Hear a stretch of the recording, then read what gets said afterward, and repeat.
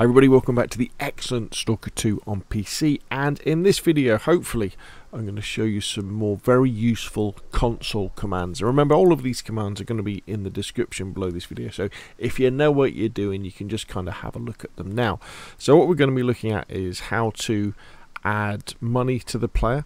We're going to be looking at how to change the weather, how to change the time, and then how to get rid of the HUD so you can take great screenshots, or I guess for a completely immersive experience. Now, also in the description below this video you will find a link to this video, which is how to install the UE Tools mod, which is one of the tools available on Nexus Mods that gives you access to the command console on PC Stalker 2.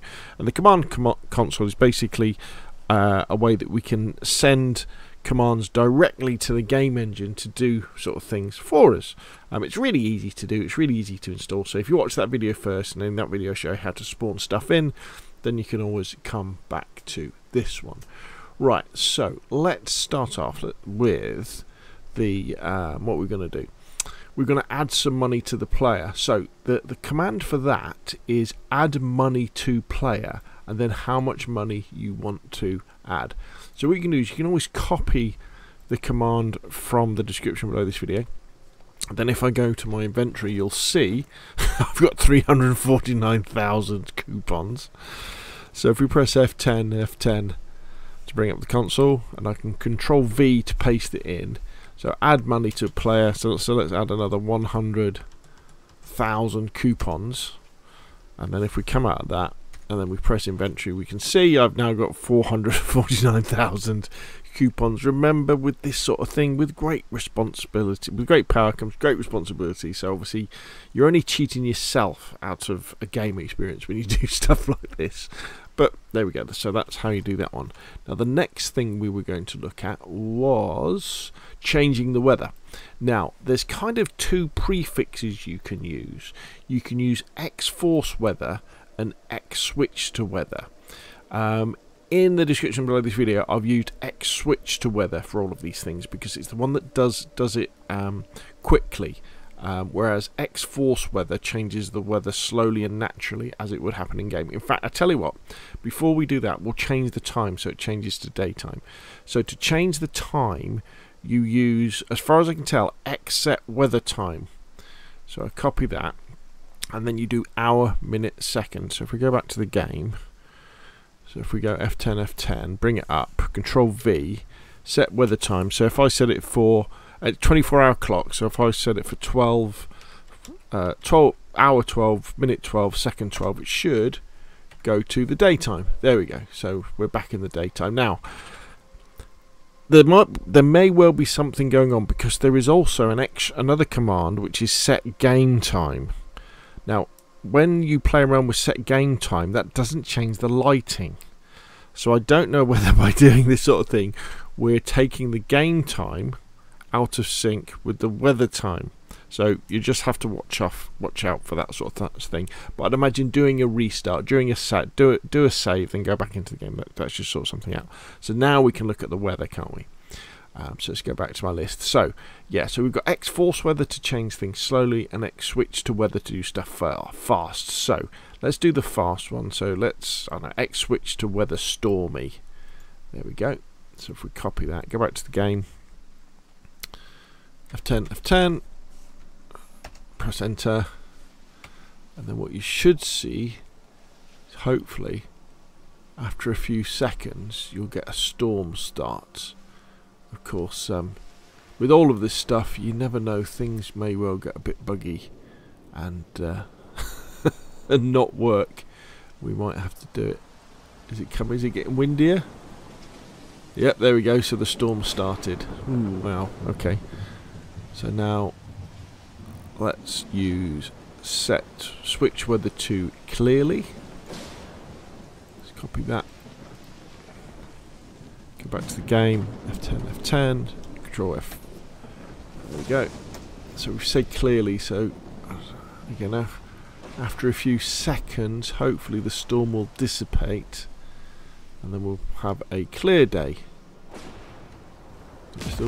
Still seems pretty stormy to me, peeps.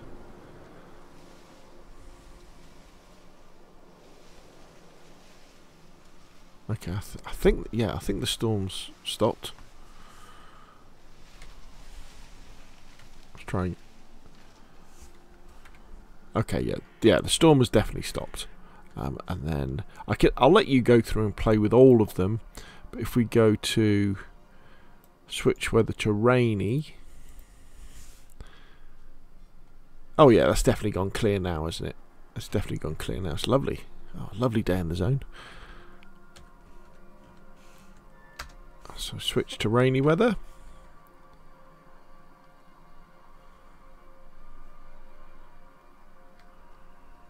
I wonder if it's meant to go cloudy first before it gets rainy.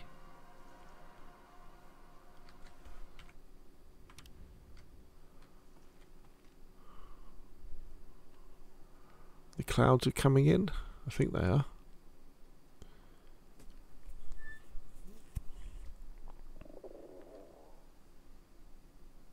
Okay. Well, it may be that you have to go from certain weather types to certain weather types to make them work.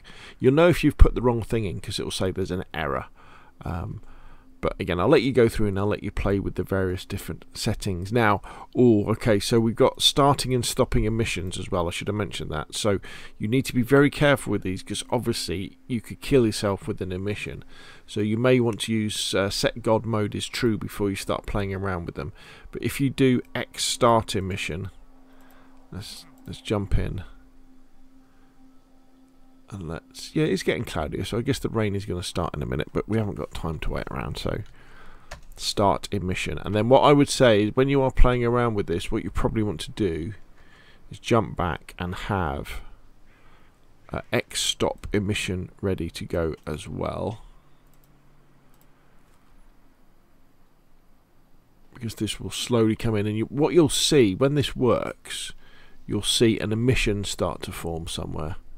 And then it will gradually start to get redder and the storm will come in and it all becomes very nasty. Ooh, yeah, here we go. There we go. I think it's over there, is it?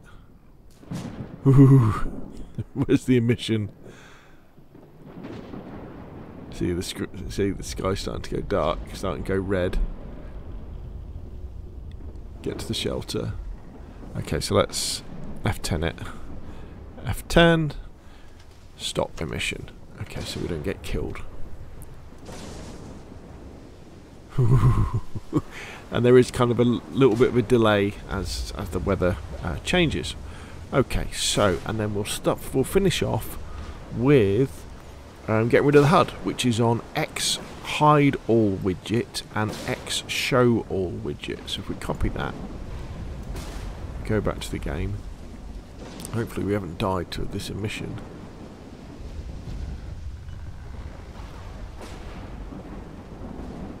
Right, F10, F10, hide all widget. See, they've all gone. In fact, I think maybe what's happening here is the emission isn't actually on. Let's have a look. Yeah, because it's not telling us to. Oh, to always tell us to get to shelter. Always telling that. Oh, there's the there's the emission.